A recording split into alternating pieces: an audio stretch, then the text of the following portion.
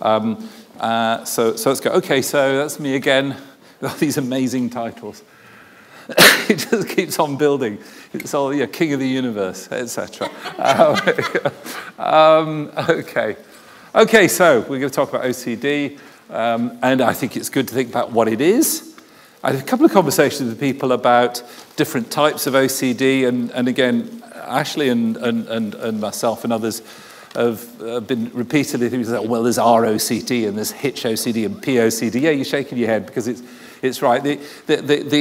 The principles are pretty much the same across the board, and it all kicks off from the idea that an obsession is something which comes into your head. So it's an intrusive thought, image, impulse, or doubt. So kind of add the doubt in, which seems to signal danger, which you can cause or prevent. So it might be that you're going to do something or cause something, or that something's going to happen and you can stop it.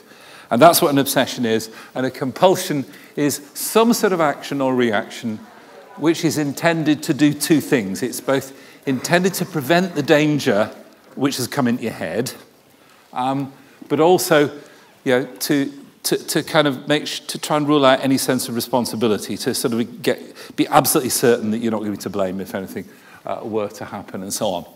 Now, the history of OCD is really interesting because, you know, I'm sure you could all give me an epidemiology of OCD. So if I asked you, how many people, this is a question for you, Ashley Curry, how many people suffered from OCD about AIDS in 1673?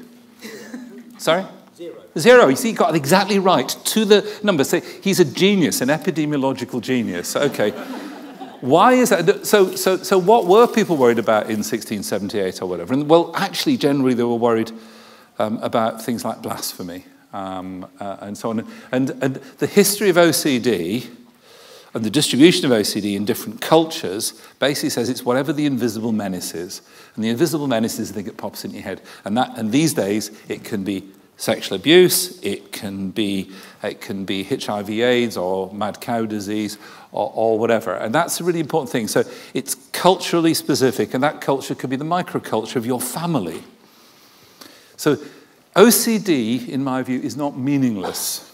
OCD hits you precisely at your weakest point, precisely in the area that is most important to you. So if you're a clean person, you get worried about contamination. If you're a gentle person, you worry about violence. If you're a loving parent, you worry about harming your children. It's not neutral in terms of content. It's about something you don't want to have happen. And not surprisingly, a sense of responsibility means you try and discharge it, if you're a person with values, a person where things matter, by stopping it from happening. And that's what hand washing and checking and neutralizing in your head and trying to push the thoughts out, that's what they're about. And there's a logical line between the obsession and the compulsion. And of course, there's the notion of disorder. Now, there's a lot of discussion out there about whether it's possible to be a little bit OCD. Now, in general, I find it very unhelpful to say I'm a bit OCD. And we heard this morning about somebody saying they're a bit OCD. However, the fundamental unit of OCD is there in everyone, and that's the intrusive thought. Yeah, and the combination, the perfect storm of an intrusive thought, image, impulse, or doubt, together with that being misinterpreted as a sign that you can be responsible for some harm, is what motivates the compulsive behavior. And the compulsive behavior is invariably under voluntary control. It's people trying too hard to be clean, trying too hard to be certain, trying too hard to be 100% certain, and so on, which is sort of good news, because that is the heart of what keeps OCD going, and it is something that people are choosing to do. Now, you might get very good at it, like you might get very good at texting or driving your car and so on, which means that it isn't requiring so much thought, but still it's something that people are choosing to do, which means that in the right circumstances, people can choose not to do it. But that's a very hard thing to do, and that's partly what today's session's about. It becomes a disorder when it messes with your life, where it stops you doing things that are important, where it turns into some sort of hell of distress and unhappiness. And I think many people in this room have been to hell, been to that hell, and or have seen their loved ones go to that hellish place. And it is hellish, and yeah, there's no disguising that. So, OCD, unacceptable thoughts, images, impulsive doubts, but they're entirely normal in the fact that they occur. And one of the things that's interesting, if you look, say, even in children have intrusive thoughts about the same things as adults do. If you take the intrusive thoughts, images, impulses, and doubts that people with OCD have, put them on cards, and then take the thoughts, images, impulses, and doubts that people don't have OCD have, mix them all together and give them to really significant experts like that, David Veal and Ashley Curry and Diana and all these people, they can't tell the normal ones from the abnormal ones, just in terms of what's in. They're completely identical. There's no difference. It's not that people with OCD are thinking differently. It's that they're reacting strongly and then behaving differently. And that's what's sitting at the heart of this. So some people are vulnerable to reacting more strongly. And we don't really know, again, we're back to not knowing what the cause is. We don't really know why it is, but there are some guesses that we can make. We know that, for example, a particular event can do that. So that the people have the thing, in jargon, we call it a critical incident. Let me tell you a story. This is a slightly disguised story that we put in an article somewhere. So it's not. So I've changed some of the details. But it was a woman I saw in her 40s, and she told me about the fact, and she had the thing called thought action fusion. She thought if she thought something, it would happen, and so on. And I said, well, if you think that, you must have a reason for thinking that. Because if people think things, you've got a reason for it. You heard it on the radio or something happened or what. And I said, well, was there something tells you? She said, yes, I've never told anybody, but I killed my grandmother. So what do you mean? And she told me a story about when she was a little girl, and she had the best grandmother in the world. Now, you probably think you had the best grandmother in the world, but anyway, she was certain she had the best grandmother in the world. This lovely woman basically would pick her up from school on Friday, every Friday, would pick her up from school, and she'd go home with Granny, and Granny would taught her to bake cakes. Granny also taught her how to play poker and how to cheat at poker. So she clearly was a particularly good granny and did all these nice things with her. And then she'd stay overnight on Saturday night, and on Saturday morning, Mum would come and take Granny and the little girl back home, and then Granny would stay the weekend and teach her more poker cheating or whatever it was. And that was all lovely, and she absolutely adored this. And then one day, Granny picks her up from school, and she's very, very slow, and she's grumpy, and she's snappy, completely uncharacteristic. And she takes home, she doesn't make cakes, she sits in an armchair, and after an hour of this, the little girl just wishes, just wishes the old cow would get her arse into gear. And then the granny picks up the phone, calls Mum, and says, can you come pick her up? I can't manage her today. And so Mum comes, picks her up, and as she leaves, the little girl wishes the old cow would die, which is exactly what she did. Later that night, she died. And the little girl can't tell her mum because she just killed her grandmother. Yeah, and so she can't tell anybody. And in her mind, she grows up thinking that what you think can come true. So having a discussion, that would be an example of a critical incident. That's really bad luck, really bad luck. And you can't leave that, again, if somebody says, well, it happened, there's no point in saying that's not true. So we have a bit of discussion about this. And what I'll tell you what worked out is a long discussion. It took us most of an hour to discuss it. And they said, well, one possibility is that you cause your grandmother's death. The other, by your thought, but the other possibility is your grandmother's death caused the thought. And that was, and we had that discussion. And of course, that's what happened.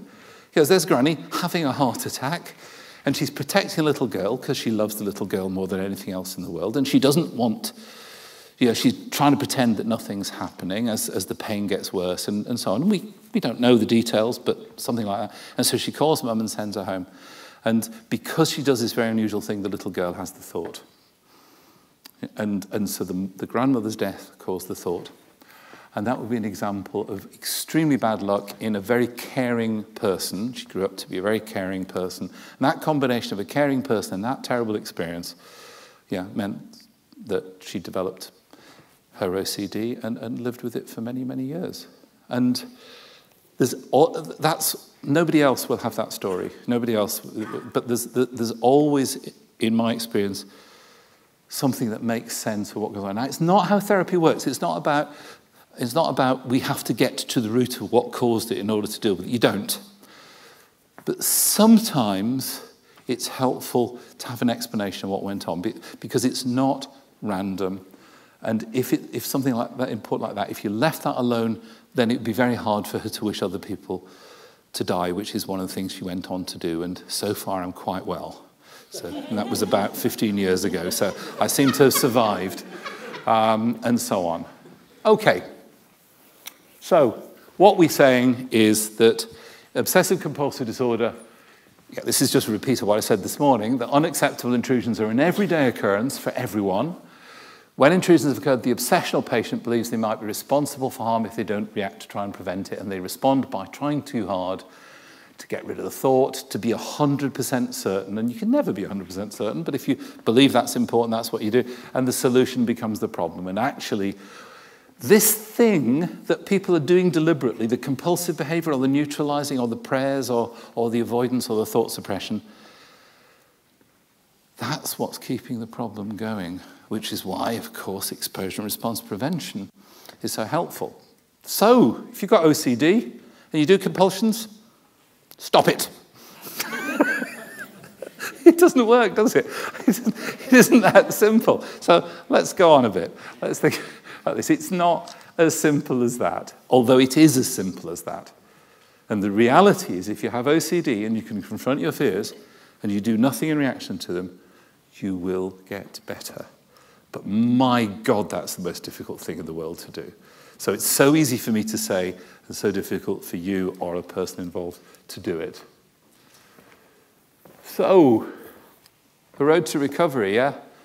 And, yeah, has anyone ever recovered from OCD? Ashley Curry, has anyone ever recovered from OCD? Yes. Only one person then? 70%. 70%? Okay. It is true that people recover from OCD, and that's really important. And some people recover from OCD and we never hear from them again, yeah? And that's great, that is because they move on. And actually, there's some people in this room, and I'm looking at a couple of them in this room who've recovered from OCD and carry on. But actually, by and large, the right thing to do is, if you recover from OCD, is to not ever come to OCD action ever again, because you want to get on with your life. It's about reclaiming life. We'll talk about that in a minute too. So how was it done? What did they need to do it? And some people do it themselves. I'm absolutely clear, and I have met people who have overcome OCD on their own, without any help from other people.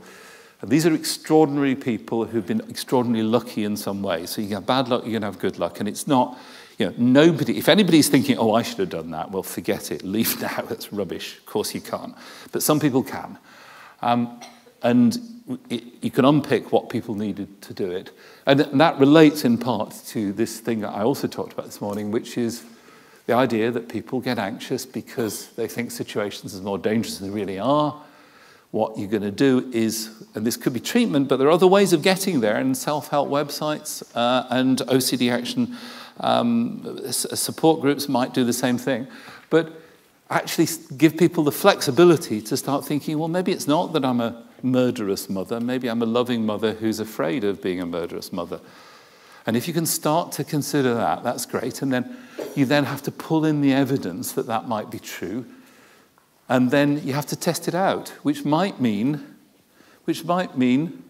terrible things like cuddling a baby while you have the thought of harming them. That's a terrible thing. You should never do that, should you, Diana? Oh, you're disagreeing with me. Okay, no, that's fine, because that's exactly what you need to do. But my God, the courage that it would take, the courage that people have to show to do that. So the other thing you need is massive courage. And then the other thing you need is support. And if you do not have the appropriate support, that can be difficult. So some people can manage it without support. I've never had OCD. I do not think I could, if I did have OCD, I do not think I could manage without support. I need support in so many other areas of my life, and so on. But some people can. But generally, if you're most people, you're going to need support. So that's important too. So you have to test it out. So the road to recovery depends on working out how the world really works. Because if it is true that you're going to murder your children, then social services should be in there and taking the children away. If that's what's really going on, if it is true that you're a dirty, toxic, contaminated lump that is going to spread HIV through the southern counties, then you need to get washing, yeah? But if it's not true, if it's actually that you're super sensitive to this, then you need to get dirty and you need to get slinging knives around or whatever it is. So, an important message from that, if you want to get better, is treatment is something that you do, not something done to you. If somebody's doing treatment to you, sack them. It's not how it works.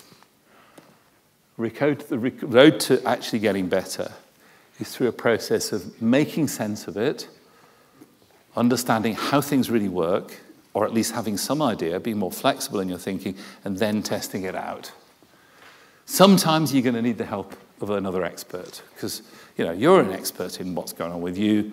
Yeah, I might possibly be an expert in the kind of things that might help people, and other therapists might be, and that's when therapists come in. So, and if you're going to do treatment, which is going to help you get rid of your OCD, there's an agenda. And as a CBT therapist, I'm very keen on agendas. I think they're really important. And I think that things that should be on the agenda if you are seeing a therapist is, here's where we start. And I was talking to somebody about this earlier. I can't remember who. It doesn't matter. The thing about getting to, as a therapist, I'm so keen to get to know the person before I get to know their problem. It is really important. And you know what? That's a two-way thing. Because as I get to know the person, they get to know me. And if I'm asking you some questions about yourself and finding out about you, the questions I ask are going to tell you something about me. And by the way, I'm going to start the whole therapy process by saying, I'm going to ask you a lot of questions. Is there any question you'd like to ask me before I start?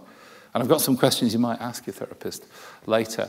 And one of the things I'd say is, at any point, you can do that. Has anybody got any questions? I'm serious. Please, yeah. What about personal disclosure? Personal disclosure is fine. I mean, it depends what the disclosure is. I mean, there's some disclosure that's necessary. The problem with disclosure is the potential for misunderstanding. I do a lot of training of people, and the thing that would make me unhappy about what somebody's doing in terms of disclosure is to say, "Oh yeah, I had that. You know that problem you're telling me about? I had the same thing. Oh, that depression? Yeah, I had the same thing." Because you didn't. Because the bottom line is they're sitting on the other side, and you didn't have it. However, I will tell you, I'll happily disclose things about the kind of things that happen to everybody, and they happen to me. So, for example, a lot of people in this room probably already know that when my daughter was very little, when I was washing her bottom in the bath, I had this frightening thought that she was going to remember it later as sexual abuse. Yeah. And I didn't stop washing her. But I remember thinking, there's one of those thoughts. Yeah. And now I didn't develop OCD. I'm not claiming that's OCD, but I am claiming that's one of the building bricks of OCD. And that was there. And that's, again, why it's not a little bit OCD, but it's just one of the building bricks. And then the other example, which I've used personally, was about mushroom picking. And then I kind of had 3 hours worth of OCD. So name is Salkovkis, right? Eastern European. Any Eastern Europeans here? And mushrooms. You like mushrooms? These bloody English, they don't pick mushrooms. You go into the forest and there's all these amazing mushrooms. When you pick them, they look weirdly at you because they think they're poisonous toadstools. Anyway, so when I go mushroom picking, 2 bags, right-hand bag, with the things, chanterelles and seps and the things that I'm absolutely certain to eat. And I know what to eat. But I also take the left-hand bag, which is the stuff which I don't know.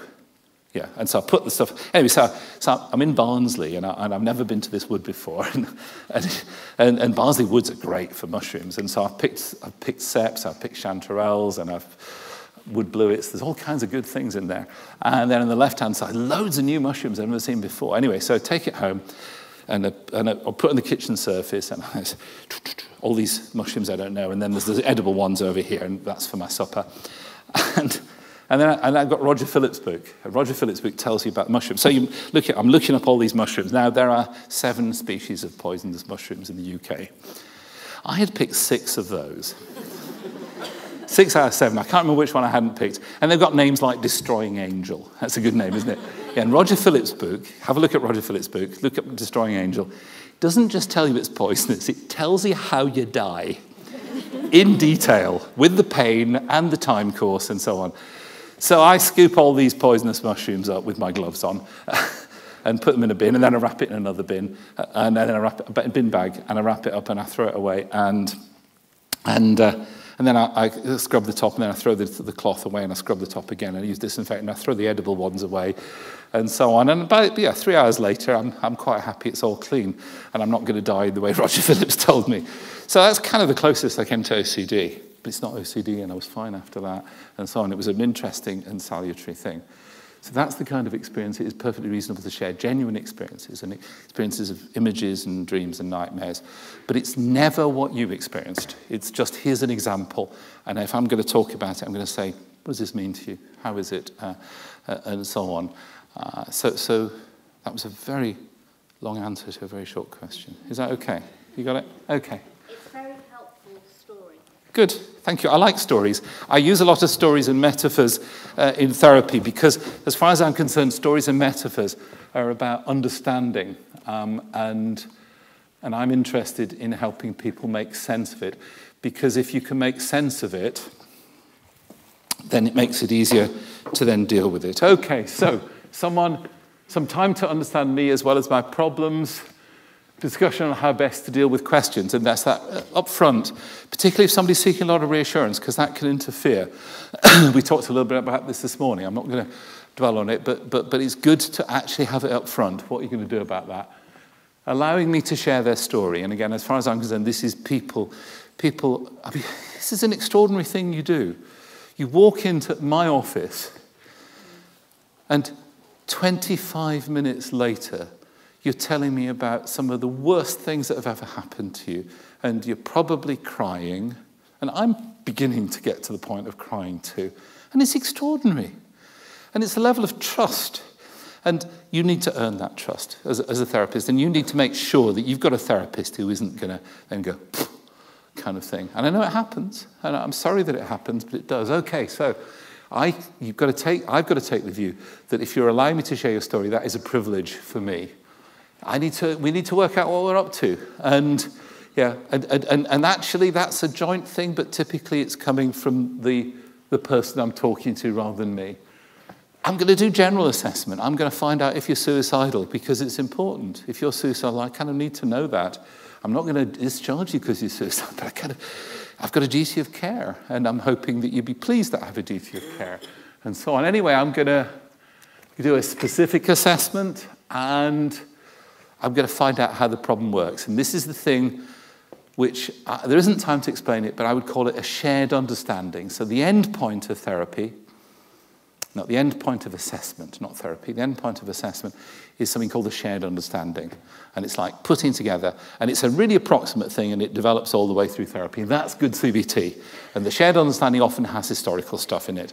Again, people who say CBT is just about the present are wrong. The things which have happened to you are extremely important. Okay, and then there's this thing we call Theory A, Theory B. Theory A, you are a wicked woman who is at danger of harming your children. Or you're a loving mother who's just scared shitless of harming your kids. Yeah? Because if Theory A is right, then social services, the works, you know? If Theory B is right, then you need to cuddle those kids. Well done on cuddling those kids. And the same is true for everything. It's people being stuck in Theory A. My problem is that I'm a dirty, toxic, contaminated blob. Dirty, my house is going to be burgled. My problem is a real world problem. My problem is that I'm a blasphemer. and so on. Or my problem is I'm a religious person who's got trapped in a particular way of thinking. It's about that flexibility and looking at things in a different way. And then helping you confront your fears. And it's don't trust me, it's find out for yourself, and then help me to generalize changes. And relapse prevention, there we are, that's what therapy is. Okay. Oh, sorry. Please. But 1 more second. Oh, of course, yeah, as long as you like. Okay.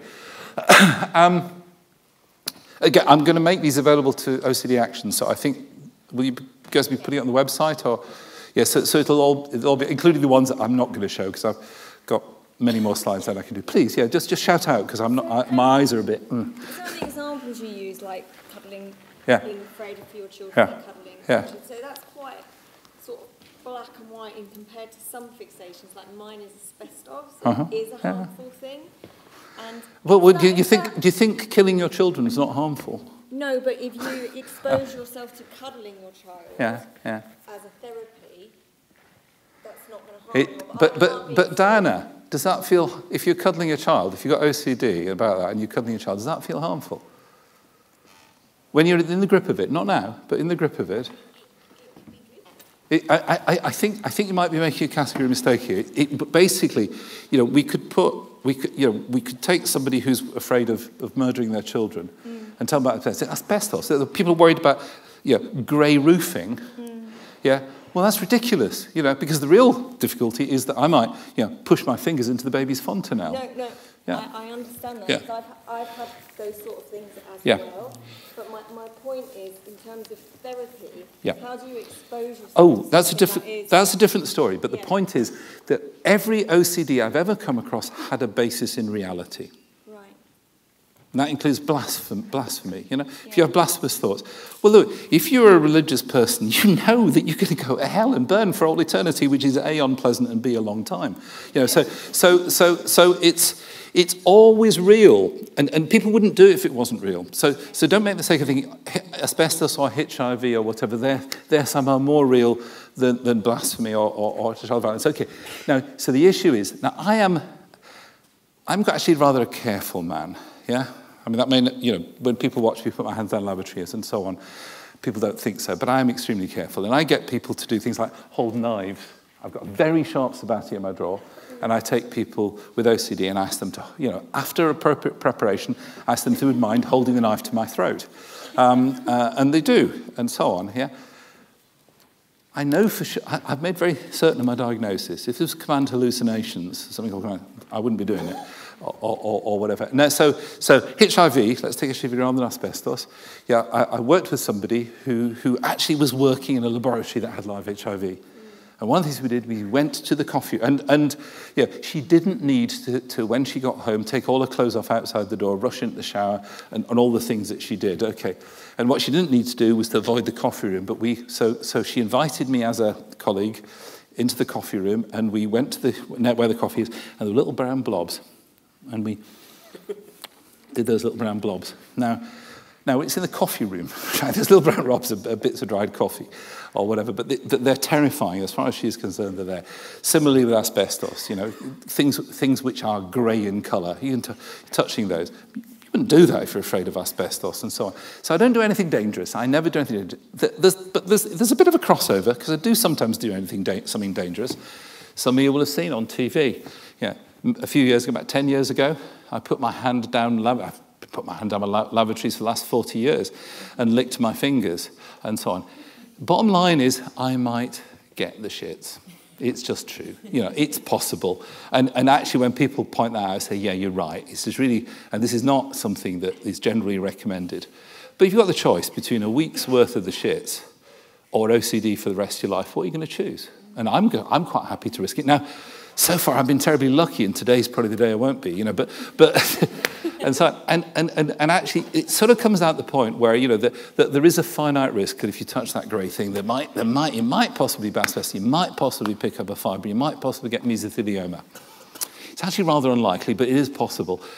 And I can't guarantee you that it won't happen, but I can guarantee you that if you carry on doing all this stuff, you'll suffer from OCD for the rest of your life, and your life, I don't know what your life is like, but I'm guessing that it might really have impaired the quality of that life. And you can reclaim that if you simply take the risk that everybody else takes. And it is true that I certainly have picked up sheets of roofing and moved them around. And so far I'm doing all right. But I can't guarantee that that will always be the case. And so there's always a reality behind OCD. Always a reality.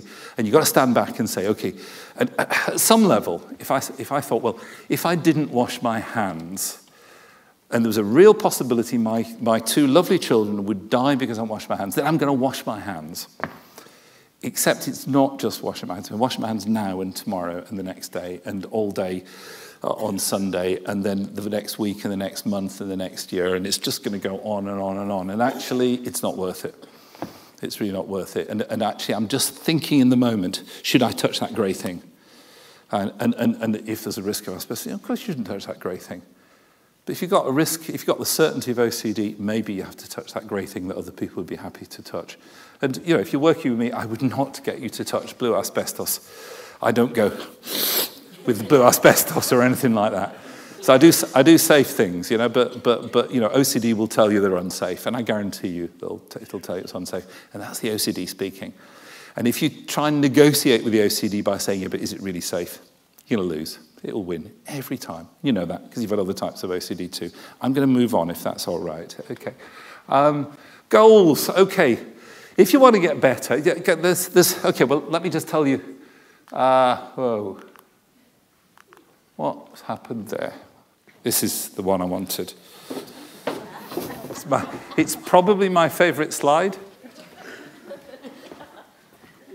How's the caption go? There's a caption. Sorry? Not quite right. If you have OCD, it takes over your life. If you have OCD for a long time, it takes over your life for a long time. I've already talked about what happens between the age of 20 and 30 and so on. And yeah, it's really important that and I've talked about the collateral damage issue, and it's really important that if you help somebody deal with their OCD, you don't just leave them with a great big hole in their life. And I've worked with people who are spending 13 hours of each day doing OCD, and that's what they do. And when you take it away, when you help them take it away, what do? And that's the importance of goals. And the three types of goals are short-term goals, medium-term goals, and long-term goals. Short-term goals, just constantly moving forward. Yeah. Medium-term goals, getting better. So if part of your problem is you can't use public transport, using public transport is a medium-term goal. If you're washing for 13 hours a day, then being able to wash for 3 minutes, to have a shower for 3 minutes, is a long-term goal. Sorry, it's a medium-term goal. So what are the long-term goals? And the long-term goals, in my view, in terms of nature, boring, and vacuum, are the important things. Many of you with OCD here will sadly have given up your dreams, will have given up your ambitions. A couple of you have talked to me about the really sad fact, something we have researched as well, that people do not have children because of their OCD and so on. So basically, long-term goals are people's dreams and hopes and ambitions. I'm going to tell you about one case, again, heavily disguised, and actually in one of the texts that we've written, and it's a woman we'll call Alice, and from the age of 13 to the age of 27 or whatever it was, when we saw her, she had OCD, and that's what she did, and she stopped going to school and so on. And we talked quite early on about what her dreams were. And she said, I have no dreams, I have no ambitions, I have no... And I said, well, what did you think when you were 13? She said, I wanted to be a primary school teacher. And I said, okay, well, would that be a good long-term goal? And I swear her eyes fell straight out of her face and onto her cheeks. She was completely gobsmacked at this idea. I said, well, you know, it's not going to happen next week. I mean, not even, but why not have that as a goal? And that's because, yeah, in the end, people with OCD don't seek help because they want to get rid of their OCD. They seek help because they want to live a life. So, medium term, one of our short-term goals, by about session 4 with Alice, one of our short-term goals was to a whole series of other long-term goals. But anyway, just focusing on this one. She lived in London. One of the things that we asked her to do was to go on a bus, public transport, handling money, because it was back in the day when you had to, and to go to the public library and to read the most popular teacher training prospectus in the public library. No, nobody laughed. She laughed. She said, I know what you're up to. I said, what am I up to? She said, well, the most popular will be the dirtiest. I said, yeah, that's right. It would be. Of course it would. Yeah. Okay. And then, anyway, she comes back the following session, and she's been to Lewisham Public Library, and it was all a bit difficult because blah, this and that, and buses and money and library cards. And then she said she went to the careers bit and got, I don't know, Lancaster or somewhere. And she thought, ugh, whatever, sat down. She said, an hour later, I came back. I said, well, where were you? She said, I was in teacher training for a whole hour. And I didn't have OCD. And so for this hour, she just sat there thinking, oh, this would be marvelous. And look, you get to do that. And that's what the courses are and so on. No OCD for an hour. And if she could do it for an hour, she could do it for the rest of her existence. And that is what she went on to do. And I mention this because I'm very proud of the fact she's now the deputy head of a primary school. Wow. Yeah, okay. But it took a long time. She had to go back to, this is a long time ago. I haven't worked in London for a very long time now.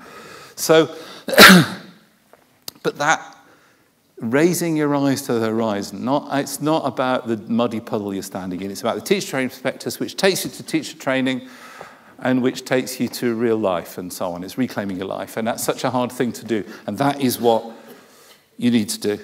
You need to think about reclaiming your life because otherwise nature will abhor the vacuum. And if you get rid of your contamination of fear, something else will rush in. And so it's about that. It's about that. And it's difficult and so on. Okay. So a couple of things about therapy itself.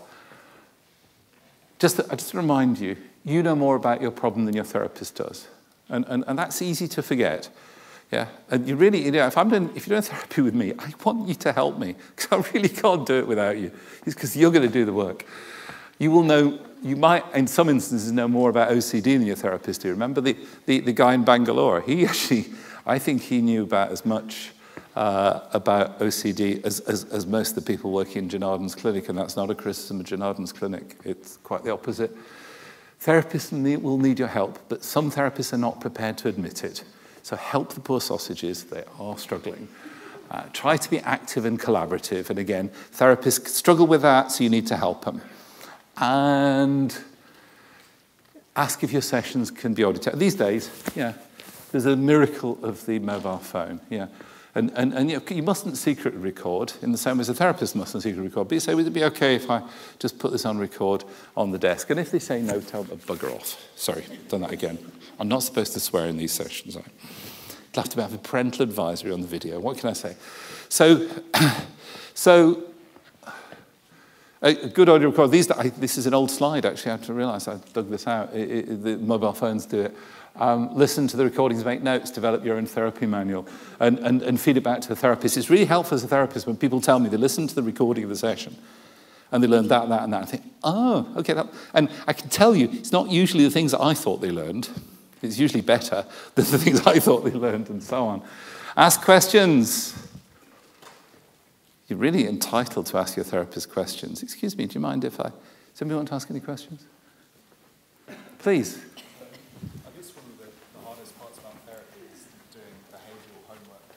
One of the hardest parts of therapy, I'm just saying so, is about doing behavioural homework. Yeah. Mm-hmm. Yeah. Do you have any advice in respect to that? Yes.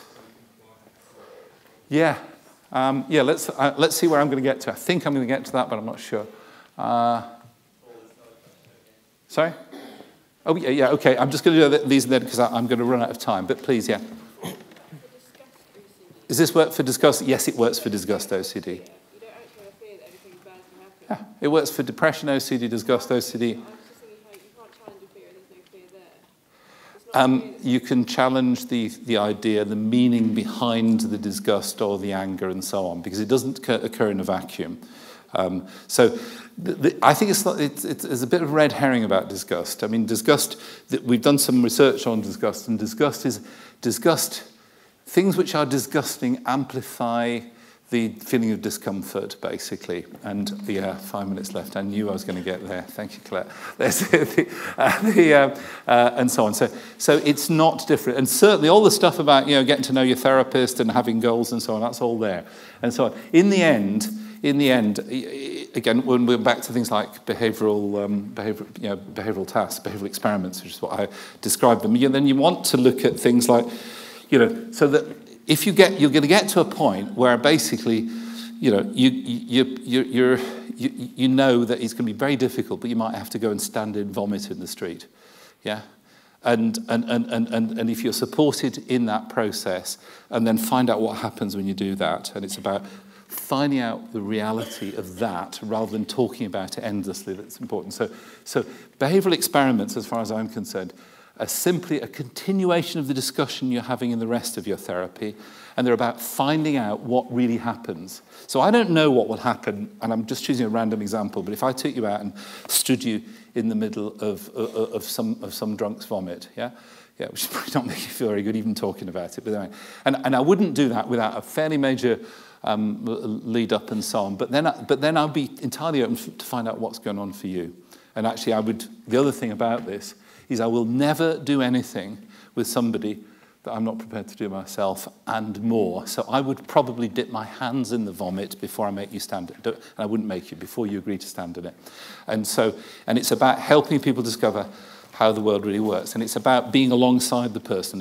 And in terms of doing behavioural experiments, finding out what's going on, it's about a really collaborative thing where you and your therapist are finding out, with genuine curiosity on your part and his part, or her part, you're more terrified than they are. But actually, that's not always true. Again, when it's interesting. Well, I was talking to somebody earlier about Karen Robinson, who's somebody who got better from OCD. He's got a wonderful blog, Karen Jane Robinson, have a look at it. And Karen has helped me with training a lot as somebody who's recovered. And she basically says, look, most therapists are not prepared to put their hands down a lavatory. So she, and I would say makes, but she encourages strongly with moral pressure all the therapists in our workshops to put their hands down the lavatory. Mm-hmm. And it's interesting how many really struggle with that and how hard it is to do. But then we're talk back to the personal experience, because actually some of those therapists then find it helpful to say, you know what, I couldn't do that. It's kind of helpful to you to hear that somebody couldn't do that themselves, and then how they overcame it. And it's not the same because they don't have OCD, but it's helpful to know what the process was. And I'm pretty much out of time, aren't I? Don't be too kind to your therapist. Therapists have a self-protecting bias, and I'm sorry, I'm not going to explain that. They do. Therapists think that if anything goes right, that's because they're great therapists, and if anything goes wrong, it's your fault because you've got a personality disorder. Okay, so I'm actually not joking, I'm afraid. I wish I was joking, but I'm afraid that is one of the things here. Homework, we're back to things like, sort of behavioural experiments and so on. Make sure that your therapist gives you stuff to do, to read, to think about, to listen to tapes, and make sure, I've been to so many workshops where therapists talk about, how to motivate your patients to do their homework. My son knows, or knew when he was 9, what the problem was. So basically, it's very simple. The therapist sets your homework and they don't ask for it back. They don't talk to you about it next session. And then they set you some more homework. My son did not do homework for the teachers who didn't ask for it back, didn't mark it, and so on. And you know what? That's what you should do too. If your therapist isn't going to mark your homework, don't do it. But you might want to get them to think about whether they should be, and so on. I'm going to have to finish. I'm going to finish on this note. There's a whole load of other slides, but I'm out of time and a couple of moments for discussion. Is that 2 minutes? Was that correct? Yeah. Okay. Beware of the pessimistic therapist. Yeah. And I get accused by my colleagues of being relentlessly optimistic, and I accept the charge. I am relentlessly optimistic because I've never seen anybody who couldn't actually improve. And we're back to this thing about parity of esteem. Why on earth would we tolerate the kind of things that go on in mental health? And OCD, it happens particularly. Why would we let the people say, well, you've had 5 sessions and you're not making any progress, so that's it. Your tumour's not shrinking. No, it's really... Hey-ho. So, if you look into your therapist's eyes and despair looks back at you, you might want to try and do something about that. And that might be getting another therapist. That can be hard. It might be trying to encourage the therapist into motivating them and getting to the point where they could see that there might be some hope for you and so on. It's a tough thing, and I'm sorry you have to do it, but that's how it is. Okay, so any last questions before Colette kicks me off the stage? I'm not on the stage, so she can't. Yeah, go on. What you say about long-term goals, Yeah. I think, is really important. Yeah. And I'm going to take it away and use it. But obviously, it's a bit different if you get diagnosed when you're 25 as when you're 45. Yep. So how does a therapist work with somebody? Later in life, okay. So it's about goals later in life, okay. And there's a couple of answers to that. And one of the answers to that is, one of the things I contend with people who have had a very long period of OCD and who, particularly those who then get better, is the tremendous grief that people experience, the grief and sometimes even self-hatred. You know, why on earth? If I could do this now, why couldn't I do it 25 years ago? And there's very good reasons why you couldn't. And so that's one thing. And it's really important to recognize that if you are in that situation, there's grief. And then the other thing is there is always a long-term goal. Yeah, okay, so the grief is about the lost goals.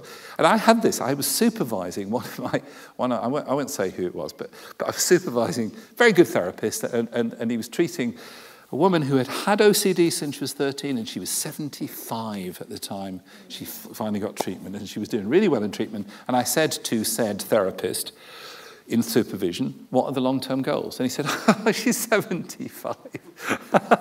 Long-term goals. Excuse me, yes.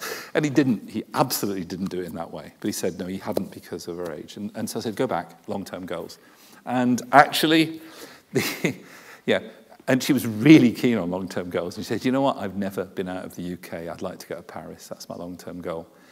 It wasn't a long-term goal. It was a medium-term goal, because on session 5, she got on the Eurostar with her daughter and the therapist, and they went to Paris to get dirty.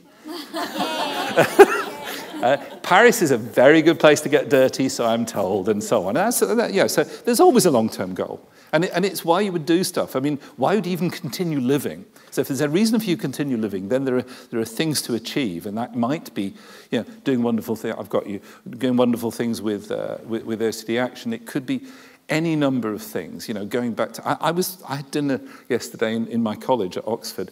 And there's a 75-year-old bloke who's doing his first degree. Okay. So go figure, please. Last question, I think. Well, I just want to say, if someone's sort of that age or nearly that age or whatever, and they've had OCD and they maybe didn't even know what it was, and it's become really entrenched. Yes. I think it's very brave of that person to be trying. Obviously, they want to escape from it, but it's very brave of that person. And I think it might require sort of, I don't know how to put it, but obviously it's very difficult for someone who's had it for so many years, it's so entrenched, and it's hard for them to know when. I'm going to disagree with you. Because myself and my colleagues, Victoria, Fiona, Claire and so on, we did a series of research studies, which are published now, called Tales of the Unexpected. Yeah, and it was because we were fed up of therapists saying, well, yeah, she's 75, why? She had long-term goals, or she's had this problem for going. And the thing that there's two things we came across, one of which is people saying things like, well, if it's very chronic, it's not going to get better, because it can be very entrenched. Well, I wasn't saying... No, I know. No, I'm using this as a vehicle to give you this, but let me just tell you what we found. And then the other thing was about people who developed OCD when they were young, before the age of puberty. Okay, and we take that one first. Developing it before the age of puberty or after the age of puberty, and we're seeing them in their 40s and 50s or whatever, right? And people say, oh, well, before the age of puberty, it's neurologically different. And so they're not going to do as well with psychological treatment. Actually, what we found is people who started before the age of 12 did better in treatment. They got a bigger improvement, but that's because they started higher, but they ended up at the same place. So that wasn't a disadvantage. And the other thing was people with more chronic problems, the rate of change in treatment of OCD is exactly the same, but the collateral damage is bigger. So but the OCD improves at roughly the same rate. Because when people didn't know what it was, and then they find out what it is, kaboom, they get it. One other thing, I'm just going to finish, because I'll just finish by telling you about the other tale of the unexpected. Sorry? No, it's not in a book. No, it's actually in journal articles. And it was because, again, and it did this thing. I'm a fairly passionate sort of bloke, certainly in this kind of forum. And I was fed up of this thing of personality disorder, which I hate. I do not believe. I know that there are things which are pervasive of people, but the idea of personality, the idea of a diseased personality, is ridiculous in my view. Anyway, we see in the context where an awful lot of people with OCPD, obsessive-compulsive personality disorder. And so Olivia Gordon, myself, and Claire and other people decided to look at this. And what we did, we just took all the people from the Maudsley specialist unit who had, we got, I think, 47 people who had OCPD and OCD. OCD was the main problem, the OCPD. And then 47 people, same age and gender roughly, who had OCD without OCPD. And then I remember we analysed how well they'd done in therapy. And I remember Olivia bringing me the results. And I said, Olivia, you've got them the wrong way around. Can you just go back and check it? So there's me checking, right? I don't have OCD, but I'm checking. And she brought it back and said, no, it was right. And I said, well, can I have a look at it, please? And I checked it, and she checked it, and somebody else checked it, and we all checked it. But it was right. The people who had OCPD did significantly better than the people who didn't have OCPD. So this OCPD, which makes therapists go, oh my God, this person's got a personality disorder as well as OCD, they did better in treatment. Why? In very short, because otherwise Colette is going to kick me. It's probably, we don't know, because we couldn't find out why in that particular study. But OCPD is about perfectionism. So, and I'll tell you one story, which is somebody at follow-up who would probably meet diagnostic criteria for OCPD, telling me that what they'd really found helpful, this is a year after they'd finished treatment and got better, saying what I found really helpful was we'd done an intensive, we'd put our hands on the lavatory, and then we'd had lunch and done it, and she said, done that every day since. Wow. Okay. And what OCPD is perfectionism. And so this was, and I then said, it's a bit of a ritual, so maybe do it once every year, it'll be fine. And probably she'll do it once every year and so on. But actually people who are perfectionistic will listen to the tapes and they'll do their homework and they'll, and they'll read the stuff that you've done and so on. It's not that people who won't, but I think they'll probably do it more. So it's not a disadvantage, it's an advantage. So whatever is going on in your life, you can in principle, not whatever, a lot of things that are going on in your life you can turn into an advantage rather than disadvantage. Thank you very much. There'll be questions later as well.